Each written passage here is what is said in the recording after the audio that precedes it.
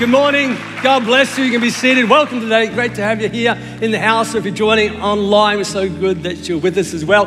Faith, Love, Hope Sunday, very special day in our house at Citipointe. It's a great season lead up to it, and here we get to receive or take up or just be generous to the plans of God, and I'm excited about that. It's also Pentecost Sunday today, so an outstanding connection right there as we celebrate Pentecost as well as our Faith, Love, Hope Sunday. But we're excited to have you here.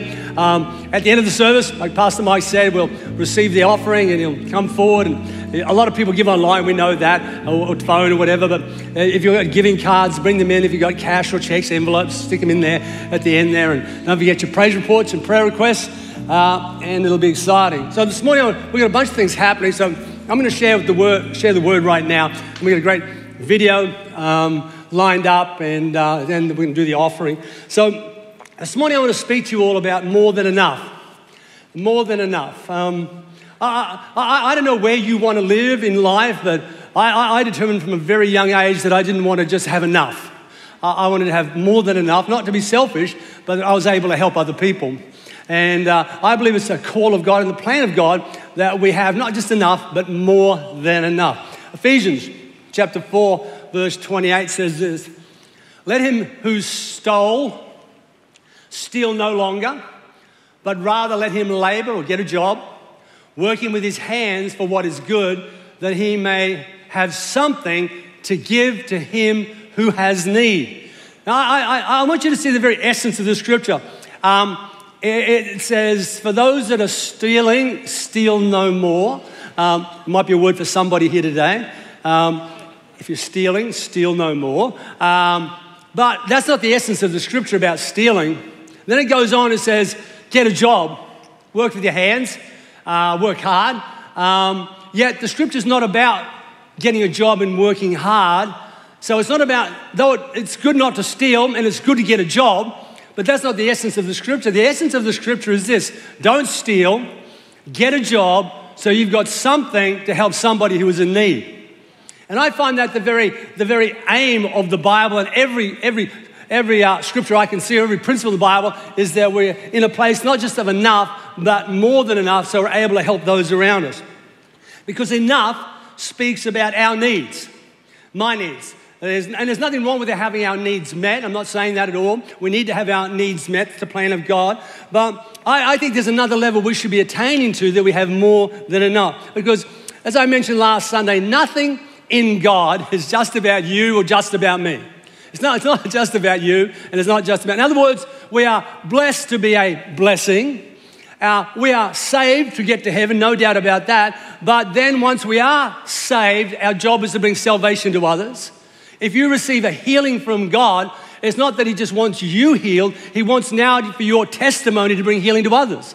See, they overcame him, the devil, by the word of the Lamb, the blood of the Lamb and the word of our testimony. So everything in God's not just about us. Everything he brings to us, gives to us, blesses us with is for us and somebody else. So I think more than enough and abundance should be our aim. And that's the plan of God for our lives.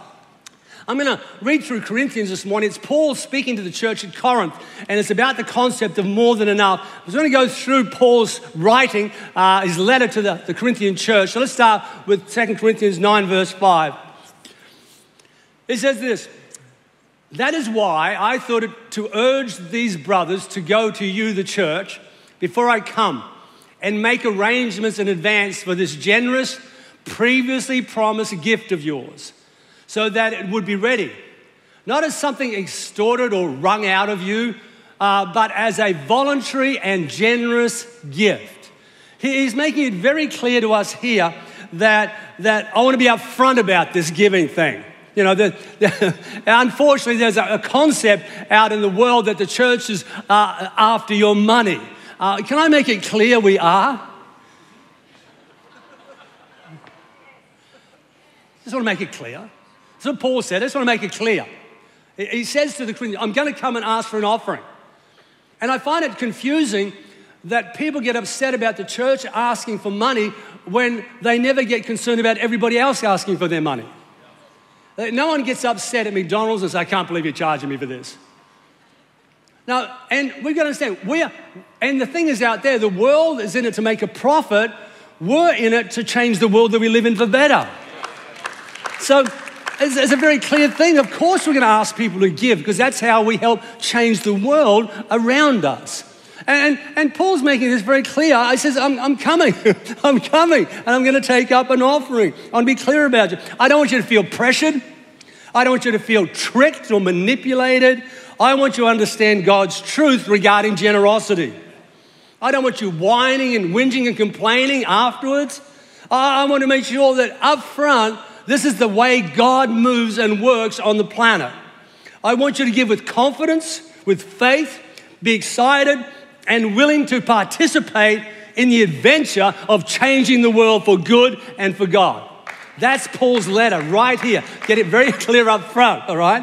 And now Paul explains how this concept of more than enough works. Let's go to 2 Corinthians 9, verses 6 and 7. Now remember this, he who sows sparingly will also reap sparingly. And he who sows generously, that blessing may come to others, listen to that, will also reap generously and be blessed. Let each one give thoughtfully and with purpose, just as he's decided in his heart, not grudgingly or under compulsion. He says this is how it works. It's a sowing and a reaping principle. It's planting seed in good soil and then watching the harvest take place. But I find it fascinating that he goes into detail. It's not that we give or don't give only. It's not how much we give or don't give, because we can give sparingly or bountifully. That's important as well. But then he goes on to say the attitude with which you give is also important. In other words, it says here, you can give grudgingly, all right? So grudgingly. That's that sense of, oh, that's right, the church is after my money. Throw something in the offering. You're feeling, whatever. I remember taking my brother Brad before he was a believer to a church meeting, and they received the offering and everything. They had the message, and afterwards, I said to Brad, he wasn't a Christian at the time, I said, man, what did you feel about the meeting? Were you touched tonight? And he said, yeah, I was touched in my wallet. In other words, he gave grudgingly. He didn't believe in it, didn't want to do it, felt compelled. And so it's important we understand that God wants us to give. He wants us to give not sparingly. Now, there's no dollar amount on sparingly or bountifully. There's no dollar amount because we're all at different levels. There are people here that are richer than other people, make more money than other people, some not so much. So it's not a dollar amount. It's a sparingly, bountifully concept, and we all know when we've been stingy. We know when we've been stingy. And we know when we've been generous. So that's what we say. You can either give sparingly or bountifully. Or you can give grudgingly or be a cheerful giver. If we sow grudgingly and sparingly, we will reap grudgingly and sparingly. I find that fascinating that you can actually reap grudgingly. Say, for example, we have offering containers that usually come around, not today, but they come around now after COVID's sort of done with. And you're there and you feel, I better throw something in. You flick a $2 coin in. You got a lousy attitude. You don't really want to do it. Feel compelled. People are watching me. And, your best result, according to the Bible, is you get your $2 back, maybe with a bit of change. All right, so it goes up a little bit. But now it's angry at you because you've given grudgingly. Now you're going to receive grudgingly. You're going to get angry money back. That means that $2 that you threw in, you got back now, because God does that. He can't help himself. That's the $2 that you drop on the way out of church, and you bend down to pick it up and you split your pants.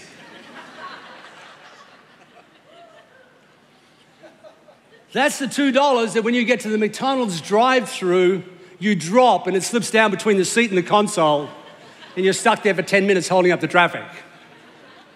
The Bible says you can actually receive grudgingly back. So if you sow grudgingly, you receive grudgingly. If you sow sparingly, you shall reap sparingly. But if you sow generously and with a good heart, in other words, we come to our giving like, I do this because this means I put God first in my life. That's what giving means. It means I trust him above all things. And when I give, I know that my giving is going to help change somebody else's life for better. People are fed and healed and set free from traffic. All sorts of things happen when I give. Man, and I know the Bible declares that it opens the windows of heaven above me. There is spiritual power and increase available to me when I give. Then when you sow generously, you shall also reap. You won't get angry back, you'll get happy back. Who wants happy? We all want happy. We don't want angry. Then Paul goes on in 2 Corinthians chapter 9, verses 8 and 9. He says this, and God is able to make all grace, every favor and earthly blessing come in abundance to you. Listen to this. So that you may always, under all circumstances, regardless of the need, have complete sufficiency in everything. Being completely self-sufficient in Him, you have an abundance for every good work and every act of charity, as it is written, and forever remains written. He, the benevolent, the generous person who scattered abroad, who gave to the poor, His righteousness endures forever. Can I tell you that generosity is not a man concept, it's not a church concept, it is a God concept. And to Him, it is important that the believer live like this. That's what Paul's saying. Let's get it straight in our heads. It's a God idea. It does good, and it will not make me poorer.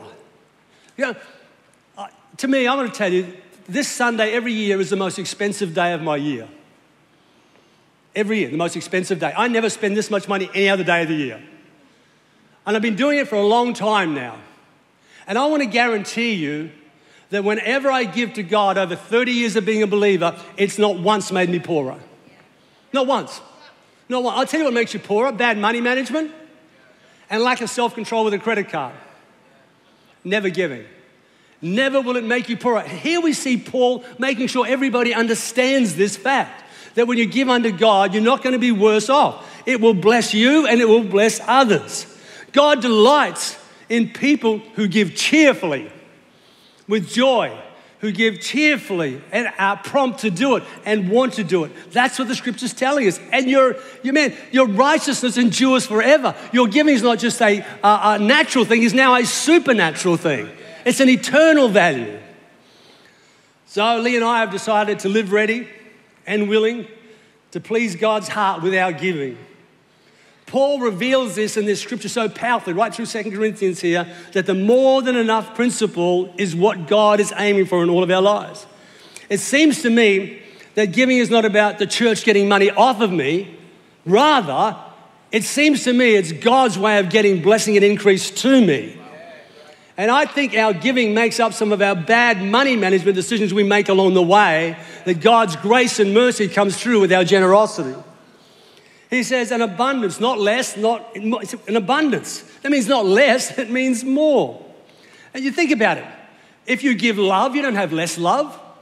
As a matter of fact, if you give love, there's a very good chance you're going to get more love back. Even in energy, if you give energy, it doesn't give you less energy. It might feel like it in the moment. It might feel like, oh, I'm exhausted. But the truth is, if you give energy, the return is you get energy back. That's how it works. You give, it comes back. Sow and reap. And it's the same with finances. It's the same with all the things of God. God's plan is always more when you give, not less. And you know what? You can only give what you have. If you have no faith, you can't give faith. If you have no love, you can't give love. If you have no hope, you cannot give hope. If you're angry, you can give anger. So you give what you have. So we've got to have so we can give. And God wants us to have more than enough so we can be a blessing to those around us. You know, poverty is a curse. Don't think that poverty or lack is of God. It steals possibility and it steals potential. When I travel to poor nations of the earth, I look at the most beautiful people in the world who could have been doctors, lawyers, or great athletes that would never have the chance because of poverty and lack. It steals from us. It is against God, and we want to see the blessing of God come to us and the people around us.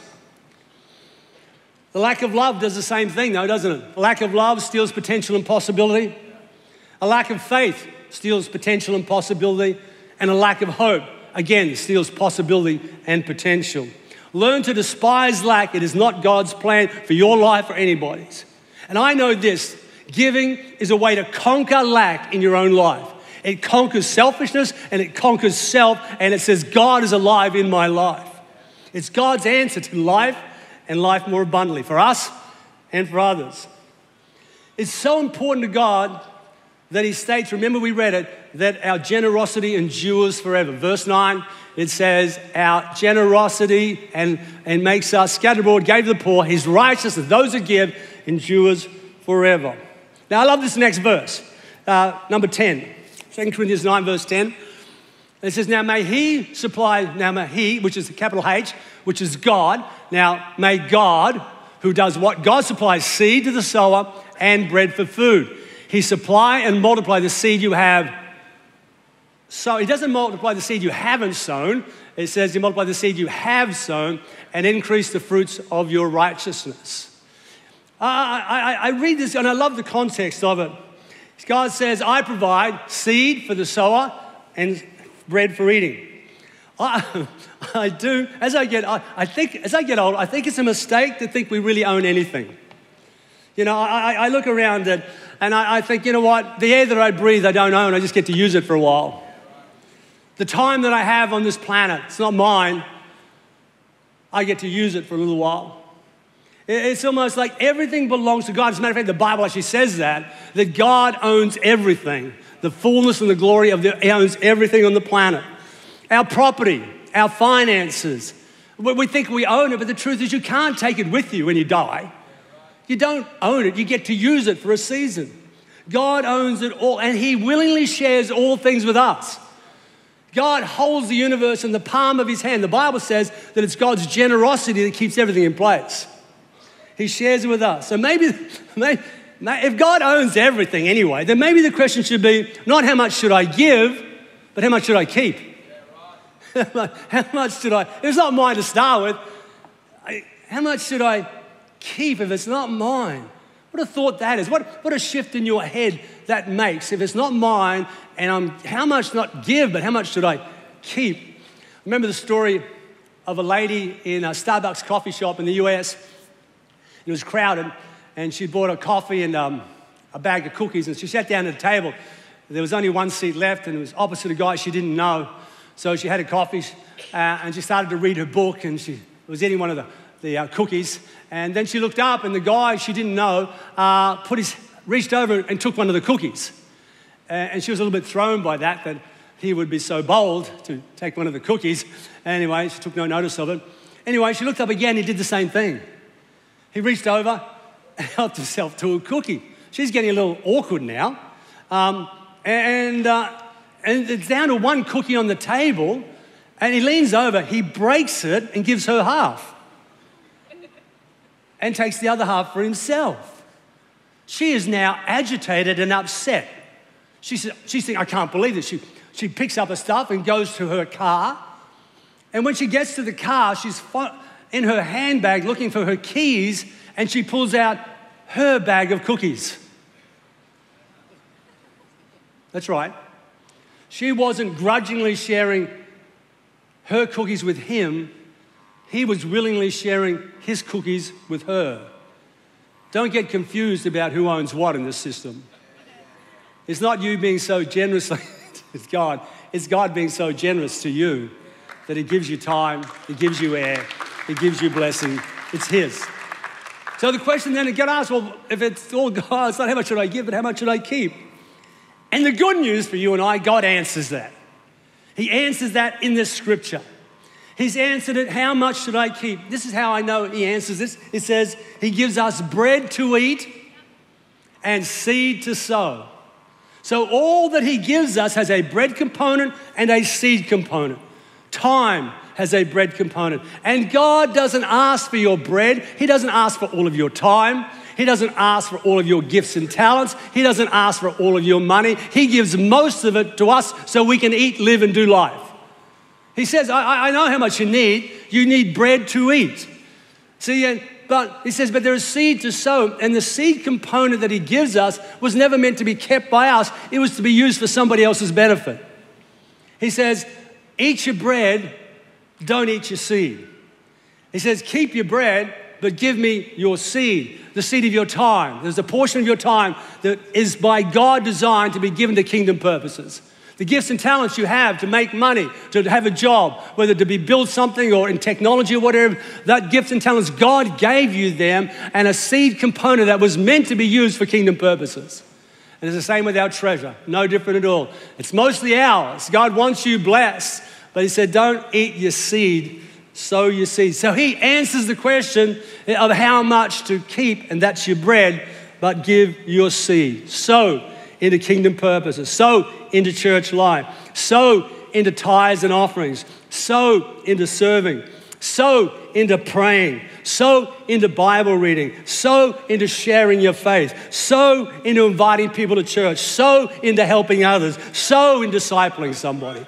Sow your seed, not all, just your seed. Eat your bread. Enjoy what God gives you, but don't eat your seed. It's for somebody else's benefit. And God uses the seed not only to bring harvest to them, but to you as well. In verse 11, it says this: while you are enriched, this is all backed off. Remember, we've been through sowing, reaping, the right attitude, how much, being not stingy but generous. It says, then while you are enriched in everything for all liberality, which causes thanksgiving through us to God.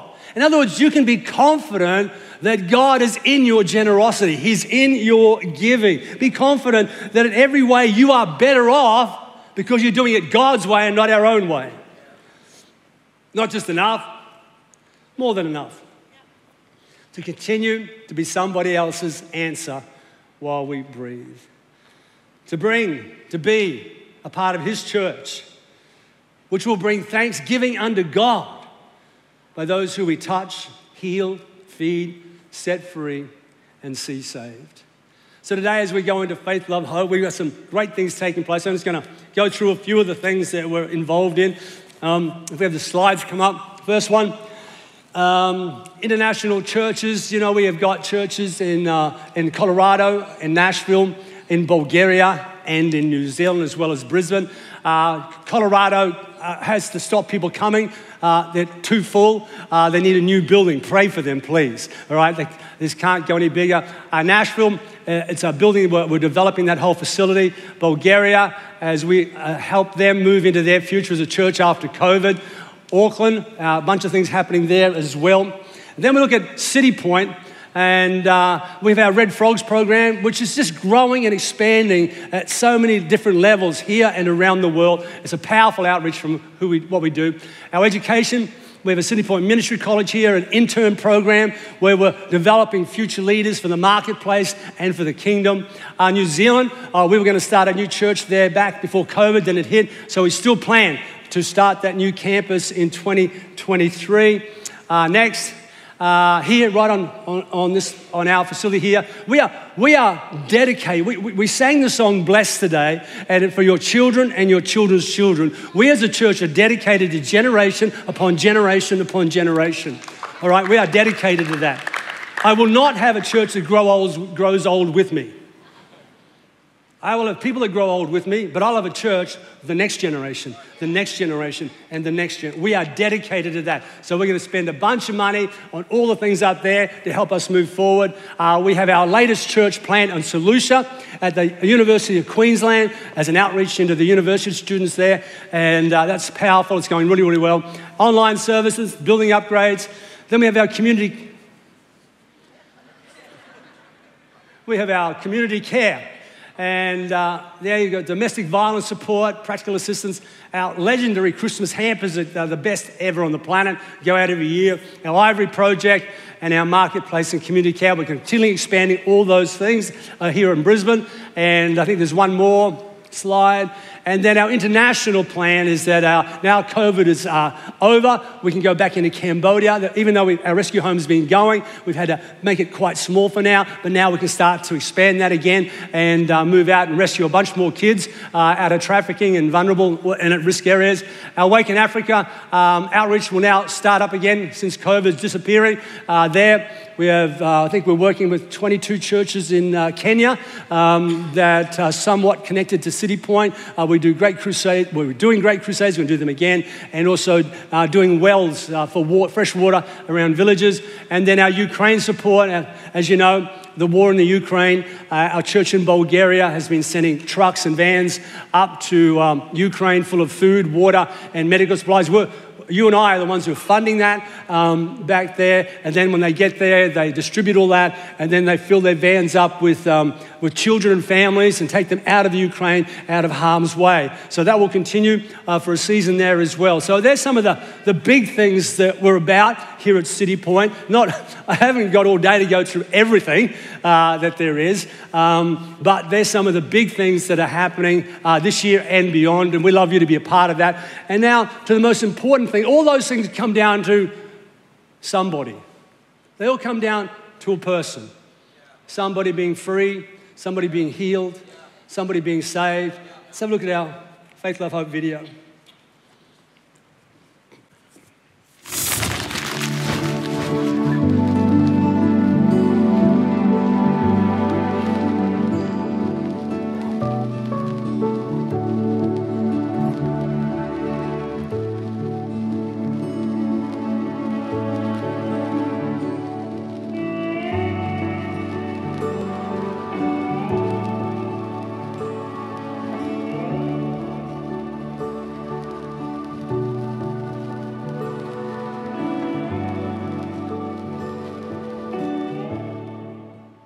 I go to Citipointe North. My story started with me attending the Faith, Hope and Love service, which was the first one I'd ever been to.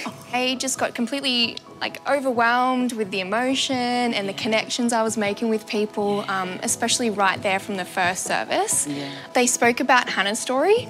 Oh. And I was just sitting there thinking if there was any other way that, God could be speaking to me directly, that was it. That would be it. Right? The journey's been a little bit tough the last few years. Yeah. I'm a single mum, different issues going on with the exes and the kids' dad. Okay. So being able to come to a church that is so supportive and it's like another family. When I first turned up at church, I didn't have a job, had a really bad car, just struggling. And since being in the church, I've secured long-term housing, I've got a new car, got in and started working. And how are your kids doing? So my youngest, he has had a lot of separation issues where he doesn't want to be away from me. Yeah. We walk into church and he's just like, see you, Mum. Off to the kids club. I'm like, all right, bye. We're home. Hey, buddy. Hey, bud. Do you want to say hi? Hi, sweetheart. I guess I just really want to say thank you because of the generosity of the church. It's been really life-changing. Yeah. The last year couldn't have really gone any better. Because we have a flood earlier this year. Yeah. February, the waters come in the backyard a little bit. We think no coming. It's finally this much water. Oh my gosh! I got everything lost. No clothes, no furniture, anything. Everything wash out. Oh my gosh! Water. So cleaning, so much stuff to take it out. From day one to now, they look after us. From the Citipointe Church, awesome. Jessica and Pastor Tim always ring us how he is going. Oh, that's so lovely. And everyone support us from Citipointe Church. Oh, that's so from lovely. Day one to now. Yeah. They look after us, that's give amazing. Food and look after clothing. It's nice to be able to put faces to the generosity though. It's lovely. Because of your generosity, me and my family are now able to move forward with our life. In a few weeks' time, maybe even get back into our house. Just thank you again. Oh, thank you. That's Thanks, amazing. darling. That's so lovely. It's beautiful. So lovely. You've made my day.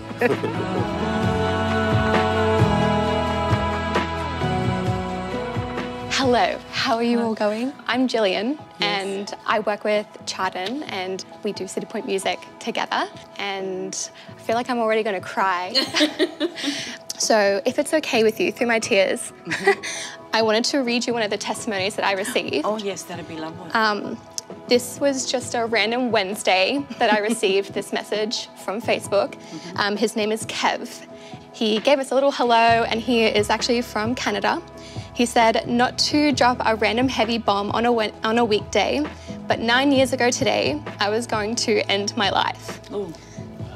He said, I had bought everything I needed to do the deed and wrote letters saying goodbye to my friends and family. I was doing the final scroll on YouTube to numb myself with mindless entertainment when I randomly came across your song Emmanuel, God With Us, from your Raw Moments album. I didn't know who Jesus was, but for some reason, he shattered my heart open that night.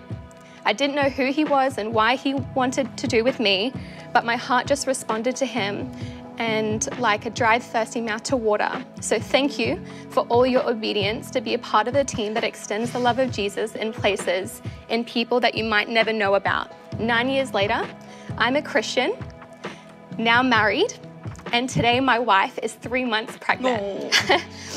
I'm very grateful for everyone that God has used to love me into being, and that includes you guys. Grateful to have met God via your music. On behalf of Kev, he says, so thank you for your obedience to be a part of the team. You guys, thank you for your obedience. Thank you for sowing so diligently into Citipointe over the years. It is such an honour to be a part of the Citipointe music team and see people like Kev be saved. Thank you. Thank you. Oh, thanks for sharing. And from our hearts, the whole creative ministry blesses our hearts over and over. Yeah, it's incredible. You're precious, thank you. Thank you guys. Hi. Hello. My name's Bella. My name is Maya. Maya? Yeah. Deb. I just wanted to start by saying thank you so much for your generosity. My story is I was in uni, going to lots of events, and the Red Frogs, they were always at events, you know, just their love as an onset of your generosity. They were able to just be there growing up. I was a little bit in church, but I'd never chosen God for myself.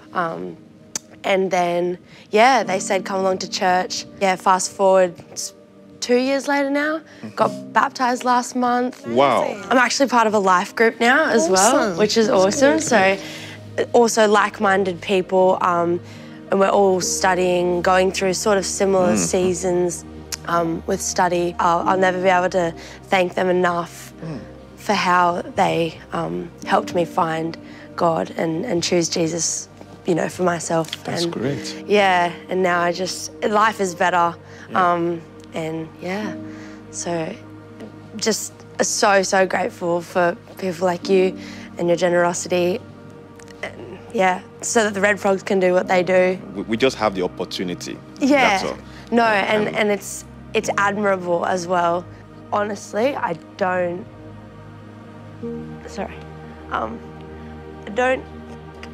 be here today if it wasn't for the fact that,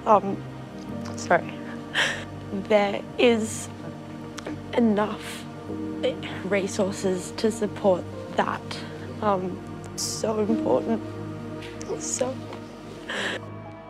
You've been with us, contributed, and there's no doubt because of you as a church, we've just gone to so many different levels, and your generosity, your commitment has just been outstanding, and we want to just personally thank you on behalf of this great church at Citipointe. So thank you.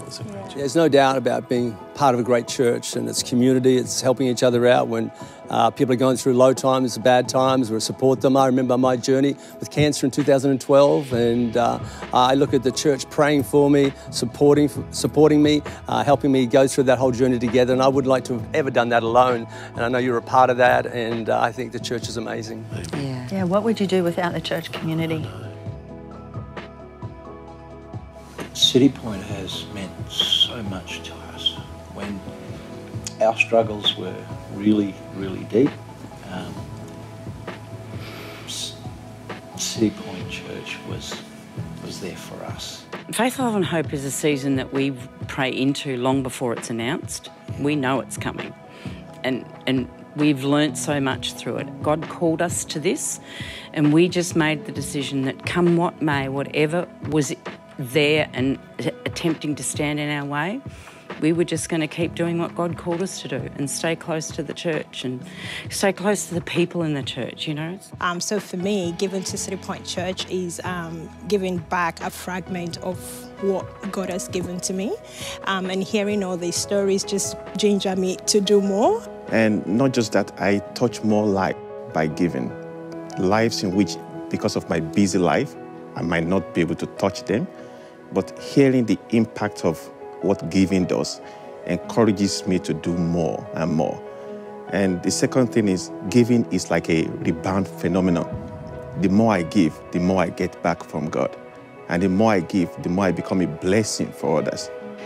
Came into the church, anchored myself, saw how much it changed my life, and knew that I just wanted to be a part of doing the same thing that somebody did for me. I just wanted to be a part of that for somebody else so that they could experience a good life in Jesus.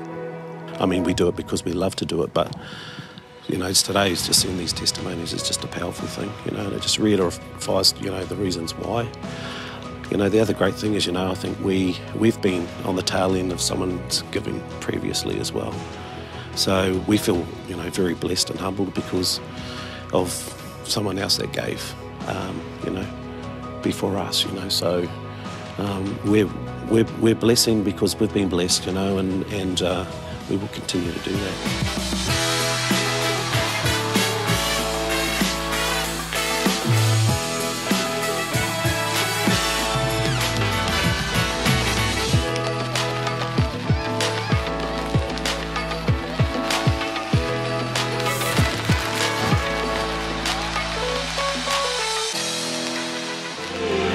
No doubt that his house is a house of miracles. This offering is a miracle. You are a miracle. We are miracles together. Today we're going to pray for you and with you today, as Lee and I are just so honored to be the leaders of this incredible church. Such the greatest people on the planet. And today again, just another example of how wonderful you all are. So I thank you in advance for your generosity and for what it's going to do in our city, our nation, and the world around us. So would you pray with us today? Lord, we thank you right now as we plant seed into the most fertile soil, the hands of the living God. God, anointed and blessed like Jesus did with those loaves and fishes, that it would multiply and feed the hungry of today, the lost of today. Let them know the goodness of God and the wonder of Jesus Christ, our Lord and Savior. Lord, I thank you right now as we go from this place, blessed to be a blessing. God, that we're going to take this great faith, this great love and great hope with us into the world around us this week and forevermore. Bless this offering in Jesus' name. And all that agreed said, amen, amen. Let's give the Lord a praise offering today. Thank you. Celebrate well.